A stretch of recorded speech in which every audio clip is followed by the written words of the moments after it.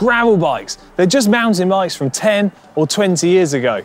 Those are your words, not mine. So to see if that's actually the case, I'm going to upgrade an old mountain bike into a modern gravel bike to see just how much of a good or bad idea that really is. First things first, why are we doing this? Well, it's something that I've wanted to do for a little while now. There's plenty of you guys and girls at home converting old bikes, and then finally I managed to convince Shimano to get behind the idea. So it's thanks to them I'm going to be using as much of their GRX gravel group set as I can throw at an old mountain bike, and then we're going to do all this across 3 weekly episodes. So my plan is to find and buy a suitable bike, work out all of the parts that I need to order, and to help keep the costs down, I'm going to reuse as many parts and as much stuff as I can find here at GCN Megabase. And also because, well, you know that global bike parts shortage? Yeah, well, that's still not quite over yet, so we'll make do where we can. Right, let's find that bike. You've got loads of places to look. You've got eBay, Facebook Marketplace, local cycling groups, local newspapers, and some bike shops even sell used bikes. But because I'm like most people and I want the easy option, I'm going to dive straight online and see what I can find. But before that, we need to know what kind of bike we're looking for. Well, this is a triple Venn diagram. I just drew this up quickly to help me choose. So first up, we're going to need to choose a bike type. This is easy. We choose mountain bike. Then we're going to need to have a country of origin for our brand of bike. Do we choose Italian, German, American, Spanish, French, maybe even British? Well, we want the bike to be fast, have a good build quality, and a certain degree of flair to the design. So we can rule out the UK and choose Italian. Then we need to choose our braking system. We want the brakes to be reliable and work in all conditions. Easy. Disc brake. So by my calculations, we need to have an Italian mountain bike with disc brakes. Easy. Right, with that out of the way, let's get to finding our bike. eBay, ITA, MTB, disc. No, no, no, no, no. Yes, check this out. Yeah, can you deliver? Okay, yeah, cool, thanks.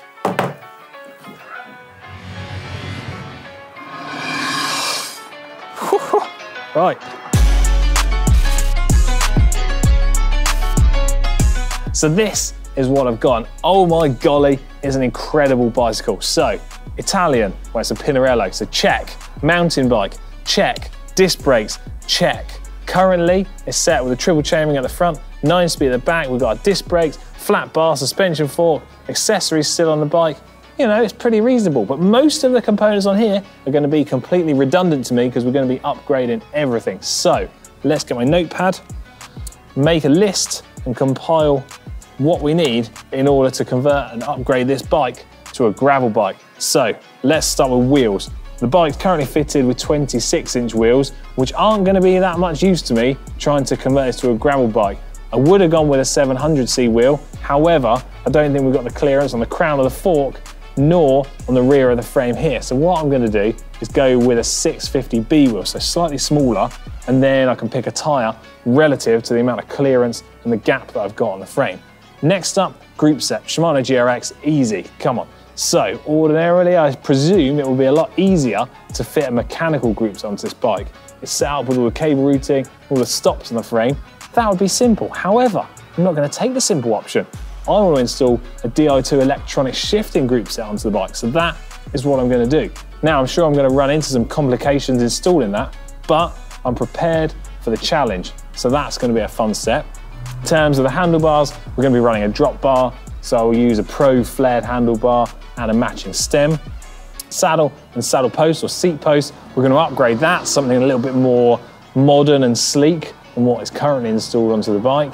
And then we'll also run the bike in a 1x setup. A couple of reasons for this. I think it's a particularly good choice for when building a gravel bike, and also it removes any sort of faffing and complications in terms of setting up the front derailleur.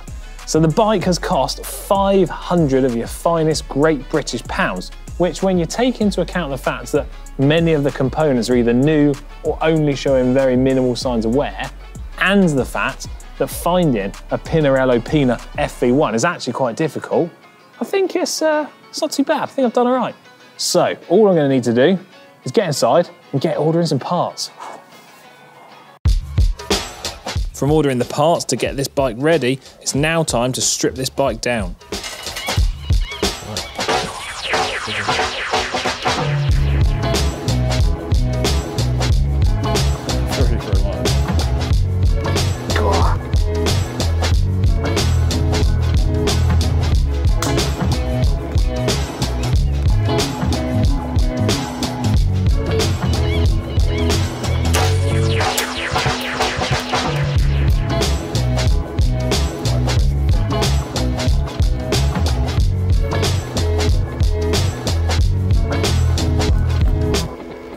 Oh, we've got lock and lights. I